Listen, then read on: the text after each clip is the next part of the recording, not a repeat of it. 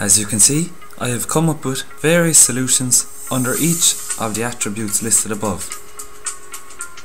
Simply write them out as much as you can. For example, under table mounted, I wrote a slider to move left and right. Under material, I've listed aluminium, perspex, sheet and steel. Shape design, aerodynamic, novelty and a plain basic design. Serving the ball, I wrote piston, spinning bat, wedge, opposite spinning wheels and mousetrap mechanism. A means of serving the ball, I have done so the same, and for periodically I have also done this. Now, how do we go about finding solutions from this?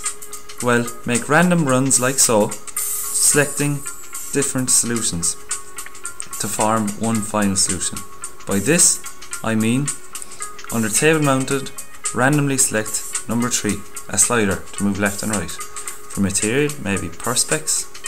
Shape design, I might choose a novelty, shoe design. Serving the ball, a spinning bat mechanism. And periodically, randomly select a servo mechanism. Do this several times and just see what solutions you get. Sometimes these may not work out, but a lot of the time they will.